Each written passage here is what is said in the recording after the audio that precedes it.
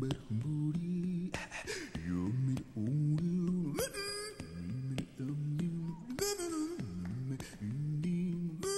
piece of biological kit I'm using to talk to you now is one of the most remarkable organs we possess. I don't just mean my voice, which is a fairly average specimen I've always thought. I'm referring to that phenomenally complex piece of our shared heritage, the human voice, so familiar, so basic to our lives as social beings, that we tend to take it for granted. Over the next 3 editions of Discovery here on the BBC World Service, I'm going to be finding out what the voice is, how we use it and respond to it, and I'm going to be listening with fresh ears, I hope, to some of the amazing sounds this natural instrument makes.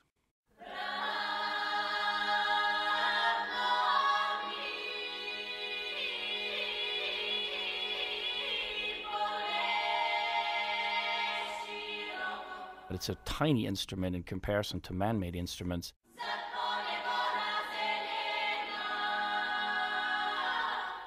If you were to take the part of us that really makes the sound and put it next to orchestral instruments, we would be alongside of the piccolo, among the smallest, and yet our frequency range and our loudness compares to many of the medium to larger sized instruments.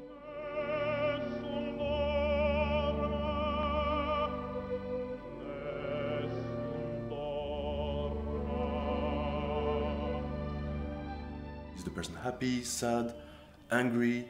The voice is really the best vehicle for emotion. And we are also very good at picking up these signals on the perceptual side that allow us to guess a lot of information on a person's affective state.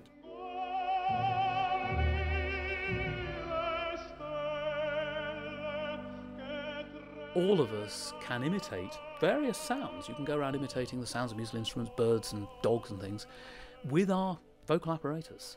So what we've actually got is a very versatile synthesizer for making different sounds. It's only comparatively recently that scientists have started to pay much attention to what goes on in our throat when we make sounds. As you'll hear later in this programme, it was only with the invention of the jet engine that the passage of air through our voice box finally made any sense. Because although we all recognise its products, the larynx is a tricky customer, a closed tube resonating at different frequencies according to the tension we exert on the folds at one end. I could go on. Instead, I'll let leading voice researcher Ingo Titze of America's National Centre for Voice and Speech demonstrate. If I were to go, in that continuum, I simply take my vocal folds and keep them somewhat more apart initially, and then I press them together. And if I were to press them excessively, at some point phonation would stop. Simply the air pressure couldn't separate the tissue anymore, and it would be essentially a complete shut-off.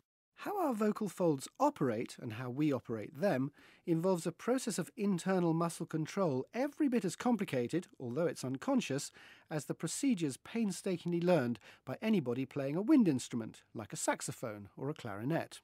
That process of setting the vocal folds into vibration, or we call it self-sustained oscillation, is a highly nonlinear process and a very difficult one to understand. It has taken us 20 years as scientists to sort of figure out under what conditions these tissues can vibrate and not vibrate.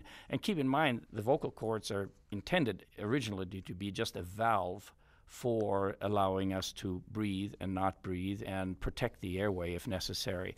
So they're very much like an on-off switch. And as we begin to practice vocally and do all these wonderful things with our voice, we learn to make them into dimmer switches where they can gradually be used to put the vocal folds in very precise positions. To better understand how the vocal tract works, I went to Stockholm's Institute of Technology to talk to Johan Sundberg, Professor of Voice Acoustics, whose lifetime research into voice production has led him to conclude that our larynx works pretty much like a duck call, a device known to Scandinavian bird watchers and hunters that imitates the quacking of a duck. If you blow air through the duck call, you will get a pulsating airflow, and that is a sound. And this looks a little bit like the mouthpiece of a clarinet or an yeah, it's the same principle. This is the sound of the duck call. So that's the raw sound, and where does the sound then go? That sound goes into a tube, the vocal tract, which consists of the pharynx and the mouth, and that is about 17 and 20 centimeters long. And if it were cylindrical, you get a vowel that sounds like this. So I coupled the duck call with a cylindrical tube of about 20 centimeters length, and you get which is and the odd thing is that this is what people say when they don't know what they want to say. But if you switch the cylindrical vocal tract to a deformed, non-uniform vocal tract. And now you're fixing another more flexible looking tube onto the duck sort call. of garden hose. So you could squeeze it in the one end. And you could squeeze it in the middle. And you could squeeze it in the front. And you could squeeze it in the middle and in the front. So I just blow. You're basically mimicking with your hands on that tube the way in which we manipulate our vocal tract when we speak. And then you could switch between a constriction at the low end and at the front end. So, with apologies to ducks and duck lovers everywhere, that's how it is with the human vocal tract. It's a variable filter, accentuating different frequencies to order. The different areas we emphasise when we change the shape of our mouth or twiddle the folds in our larynx are known as vocal formants. Tecumseh Fitch of St Andrews University in Scotland studies the anatomy and evolution of vocalisation in mammals, and armed with a computer full of vocal formants, he showed me how formant frequencies allow us to create some of the key building blocks of human communication, vowel sounds. You can think of them as little windows that let certain frequencies pass through while blocking out most of the rest of the signal. So what the demo that I'm about to show is essentially equivalent to taking a human vocal tract. So you can imagine taking my head and putting it on an animal's larynx, or on an animal's lung and larynx. And so what we're going to do is take this human speech. Where in the hell are you? And I'm going to separate the source and the filter. I'm going to separate the formant frequencies of the human, and now I'm going to add them on to this bison's roar. Okay, so now I've got the bison's source, the bison's larynx, playing through the human filter, and here's what we get. Where in the hell are you? Okay. Where in the hell are you? Let me give you another example of this. This is with a narwhal, so I'm going to take this narwhal and play it through a human formant function. Where in the hell are you? Where in the hell are you? So what you can see in both of these cases is that the human filter is what's imparting the letters, so to speak, the phonemes of the sound, but you can still hear the bison in the background or the narwhal in the background. The output of our mouths is actually a combination of the source and the filter, and both are present perceptually. Computer software now allows researchers to separate and manipulate our sound source, the larynx, and the vocal tract which filters it. How the brain perceives the interactions of the two is a subject of great interest to the psychologist Pascal Berlin of Glasgow University. Mindful that he was talking to Discovery here on the BBC World Service, Pascal chose a speech sample he thought we'd recognise to make his point. BBC World Service. BBC World Service. So what you can do from that is put it through a software that will decompose it into these independent source and filter components. And then we can manipulate them independently. So if I manipulate them and I artificially reduce the size of your vocal folds and also the size of your vocal tract, the impression we are going to get is the impression of a voice produced by a female. BBC World Service. Now, if on the other end, again from your original voice, BBC World Service. if I do the reverse transformation, if I artificially enlarge both your vocal folds and your vocal tract, then the impression we're going to have is really of a much bigger person. BBC World Service. So these are the kind of types of information that we use in our everyday life to build a representation of speaker's voice and allow us to recognize, differentiate different types of voice. And for example, to extract information on the size of the person. The extraordinary range of articulate sounds humans can produce has been believed to be down to the fact of our having a descended larynx. This is why we can do more with our voices than dogs, say, or chimpanzees can do with theirs. But biologist Tecumseh Fitch has recently discovered that we're not the only mammal to possess a descended larynx. Could this therefore confer some kind of evolutionary advantage on these non-speaking mammals? We've discovered a group of different mammals. These include red deer, which live here in Europe, which have a permanently descended larynx. So this is much more similar to that of human beings. And it turns out that a number of different species have this. So this includes not only red deer and fallow deer, but also all of the big cats, so tigers, lions, jaguars, and leopards, and even koala bears. And there are some other species. So, for example, we've recently discovered that Mongolian gazelles also have a lowered larynx. So I wouldn't be at all surprised if there's quite a number of species who have this. And now we're talking about something that's much more similar to human beings and that clearly has convergently evolved. In all these different species, it's evolved for some reason. And in none of these species are they producing anything like speech. And that's where I think the story gets interesting, because it suggests that there's some other reason for a descended larynx that doesn't have to do with producing a wide range of formant frequencies. And our hypothesis in these other animals is that it's essentially a way of exaggerating one's body size, an exaggerated notion of how big an animal is. And I'll play you an example from a koala. This is a koala who's been run up a tree by some dogs. And I think you'll hear the contrast between the dog and the koala, who probably weigh about the same amount, very clearly when I play this sound.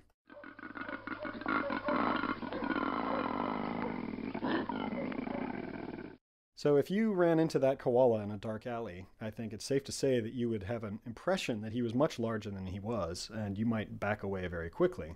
And that, in essence, is our hypothesis for why these other species have evolved lowered larynx, that it's a way of, by lowering the formant frequencies, increasing the impression of size that the voice conveys. And in many of these species which vocalize at night, there really are no other cues to size. So having an exaggerated vocal cue to size could really be quite a useful adaptation. You're listening to Discovery here on the BBC World Service. In the newborn human baby, the larynx has yet to descend. In this respect, a baby's voice acoustically resembles that of our closest cousin, the chimpanzee. But although its pitch is limited, the repertoire of sounds a baby makes is actually wider than it will ever be when the infant grows up. Our urge as babies to socialise, mimic and interact with our surroundings is extremely strong, and our mothers are programmed to cultivate it in ways that are not as soppy as they might sound. Wiggly, wiggly, worm. Wiggly, wiggly, worm. Talking to babies can be a strange business. We've all done it, using an unnaturally high register and elongating our vowels in a sing-song fashion. Alison Gopnik, author of How Babies Think, has studied this phenomenon. When we talk to babies, all of us use this funny voice. So we all use this weird, high, squeaky voice. So we say, "Oh, aren't you sweet? You're such a sweet baby, aren't you?" As I'm saying this on the radio, all these miles away, I'm blushing. It's very hard to do this in cold blood. So what freakish piece of mental hardwiring is it that instinctively turns us, when confronted with our offspring, into cooing sentimental idiots? Alison Gopnik again. Well, it turns out that when you actually do acoustic analyses of that funny, strange, high, squeaky voice, that high, squeaky voice actually is beautifully, very sensitively, in a complex way, adapted to give babies just the information about language that they're going to need. The sound system of language is much more clearly specified in that strange, high, squeaky motherese, as we call it, than it is in just everyday language. Är du lite blyg? Pojke. Pojke. Ulla Sundberg is the wife of Johan, the man with the duck call we heard from earlier. In her research, she's examined the ways that mothers modify their communicative behaviour to teach their babies. Many mothers from many different linguistic communities, we all seem to do this. So we go very high up in the frequency and say, "Oh, yeah." And if you try to isolate different phonetic aspects in the signal and try to see what the infant is sensitive to, if you have these tonal aspects or duration or the amplitude, it's the tonal aspects. And the infants seem to prefer to listen to infant-directed speech relative to adult-directed speech, And in the infant-directed speech, you have these highly modulated intonation contours that you don't have in adult-directed speech. But we're fairly sure that the infants like that, and we're not just, that's not just something we're visiting on them for our own amusement. No, we are sure about that. So the effects of all this is that the infant gets clearer auditory example of the vowel qualities, and also a visual cue that is accompanied to the auditory signal. The earliest influences actually seem to be on the prosody, so the intonation, the tone, the tune of the language, and those seem to be showing up in our data at least as early as 6 months. That was Doug Whalen, a linguist at Yale University, who studied infants in Europe and the Far East to determine how the influence of the mother tongue, the surrounding language, affects the development of babies' voices. So whether you end sentences with a rising pitch like you do in French or a falling pitch like you do in English. French just happens to have lots of sentences that end on a rising pitch, and English typically, or at least American English, has typically falling patterns, and we found this dissociation, as I said, as early as 6 months in our infants babbling. Some preliminary results we have for Mandarin indicate that the lexical tones of Mandarin, that is, using pitch changes within a single word, are beginning to show up about 12 months, but not as early as the intonational use of pitch. 12 or so years later, the human voice undergoes another change, this one akin to teething. With puberty comes a new, deeper vocal range. Petter Sjolander of Stockholm's Institute of Technology has conducted a rare study over several years looking at 60 boys at 6-monthly intervals and noting the way the pitch of their infant voices plunged from an average 220 Hz to 110 Hz. We recorded a group of around 60 boys altogether, and we recorded them singing God Save the Queen. That was in the American choice, and it was a song they thought everyone would know. And what we did was we recorded these children and then took the recordings to analyse them to try to see if there's some kind of pattern that you can predict from when you start going into puberty to when you end and come out the other side. So we know that it takes 1.5 years, 2 years, but is it the same for everybody? And tracking these boys' speech and looking at how they develop over time and looking at the pitch difference. The biggest thing I've found so far is that you can put the boys into 2 categories. There's a before a major change and after a major change. There's a period when they're around 14 years where the voice really changes quite dramatically. And most of us have been trying to say for years that we mustn't call it voice breaking. We have to call it voice changing. That nothing breaks, nothing is affected, nothing happens that quickly. But my research is beginning to show that maybe things do happen quite quickly. There's a period in the middle where things change quite fast, and it's rather difficult for the boys to cope with that. It can presumably be quite marked sometimes. For some people, they almost get a new voice. Oh, yes, absolutely. Take the time periods away and play these voices with the same boy, one after the other. You can hear such a change. You can't recognise the same voice. God save our gracious Queen. Long live our noble Queen. God save the Queen. Santa victorious, happy and glorious, long to reign over us. God save the Queen.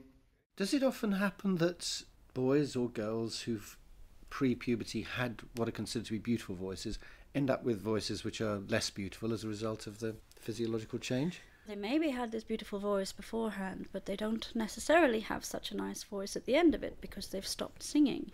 They have to use the instrument to be able to create the nice sound. Well, that's interesting. So with their new voice, they're almost starting from scratch, effectively. Yeah. So they have to learn everything all over again. They would have to learn a lot of it, but other things happen as well. I mean, the vocal folds are still growing in the girls also, and the structure of the vocal folds changes. So there is quite a big difference between the children's vocal fold structure and what you end up with an adult.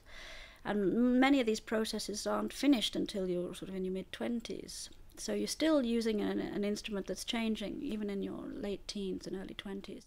So what makes each of our voices unique? Something more subtle, apparently, than the shape and size of our vocal folds and vocal tract.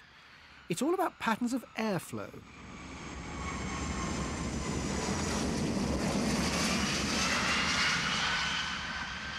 Recently, voice researchers have begun turning to the world of aeronautics for inspiration, learning from the acoustic experiments of aeroplane engineers trying to reduce jet noise. At Cincinnati University, Sid Kosler has teamed up with the aero engineer Effie Gutmark. When the airplane is flying, the interaction between flows of different speeds produces what we call vortices, which are places in the flow that have strong rotation of the air. The best analogy would be smoke ring embedded in a high-speed jet. Jet noise usually has low frequencies associated with this. There has high frequencies because large vortices produce low frequency noise and small vortices produce high frequency noise. In terms of the larynx, it's basically a jet that's coming out of the vocal folds. There are airflow patterns in the vocal folds that produce an additional force for closing. And that's important for a lot of the sound that is in the higher frequency regime, or higher harmonics, as we say. And those higher harmonics turn out to be important for intelligibility. So, for example, people with Parkinson's disease, they won't close their vocal folds together fast enough, and that gives a soft voice, but it also gives decreased higher harmonics, which makes it harder to discern what they're saying because there's reduced intelligibility. According to Sid Kosler, theoretical models have in the past shown how vortices affect sound production, but the Cincinnati team are the first to have used laser and camera technology to look at airflow in the mammalian larynx. In order to see the flow, we need to seed the flow with some very small particles, micron-sized particles. And then a very thin laser sheath is then illuminating the flow for a very short time. And we take fast pictures of the pattern of these particles in the flow. And then with some kind of a mathematical processing, we can see the motion of tens of thousands of particles and then figure out from that very complex flow field that is generated, the richness of vortices that are produced during the phonation cycle. So what were you able to gather when you actually saw the airflow patterns in the larynx? The first is we saw vortices within the vocal folds, and that causes a negative pressure which gives a rapid closing. And we know that rapid closing is important for high frequency sound energy, which is important for intelligibility. That was the first finding. The second finding is that when we looked at the three-dimensional structure of the vortices, we found that there are vortices in every plane, and that they're very repeatable, and they're very complex. Okay, so you have patterns of airflow which are complex but form a distinct repeating pattern, but what effect do those patterns have on the sound of the voice? When they interact with the walls of the vocal tract or the tongue or the palate, that will produce specific harmonics of sound. We strongly believe that those coherent vortices, because they're so repeatable, that gives the complexity or the uniqueness of my voice versus yours. And the key there, in a mechanical system, it's very difficult to produce something that is that complex and that predictable. And it's hard to duplicate in the mechanical models they build of a larynx. The holy grail for voice researchers remains the artificial larynx. But ultimately, it's our individual and unique imperfections which make it so difficult to produce an artificial larynx which sounds human as opposed to robotic. David Howard of York University argues that this is because simulated voice boxes have aimed for intelligibility and accuracy above everything else. David demonstrated his point on a mechanical larynx he'd prepared earlier. Now, if I place this on my own Adam's apple, but I close my larynx, I just hold my breath, so I don't vibrate my own larynx, I can talk with this. Hello, my name is David Howard. I am speaking to you about singing. So you get that kind of robotic voice, which is different to my own voice, but of course all the speech patterns are still there because they're formed in the same way as I am now by moving my tongue and jaw and lips. But the buzz at the larynx is completely different, it's mechanical. And why but that doesn't sound like your voice. Why not? It doesn't sound like my voice because this hasn't got the characteristics of my own vocal folds. So this does not sound like my vocal folds. One thing that's different is this thing is electronic. And any electronic oscillator that's making a sound that changes in pitch will change in pitch in a steady, predictable manner. We know that the larynx doesn't do that. If you try to hold a steady note, ah, and you listen very carefully to that, it is varying, and I can't stop it varying. It's varying because human muscles are triggered by neural impulses, and the impulses never disappear. They're always there to keep the muscle going. And so there'll be little tiny twitches going on which will change very slightly the properties of the vibrating membrane such that their frequency changes. But the other thing is that any slight changes in the pressure of air from the lungs will mean that the vocal fold vibration will very subtly, cycle by cycle, be changing. And my own belief is that it's those subtleties of change that allows us to identify whether the sound we're listening to is natural, i.e. of human origin, or non-natural, i.e. of computer or electronic origin. So, for now at least, the voice of a real person and its manufactured equivalent are easy to tell apart. Which is just as well, really, because in next week's Discovery here on the BBC World Service, I'll be investigating how we read and react to the voices of other people.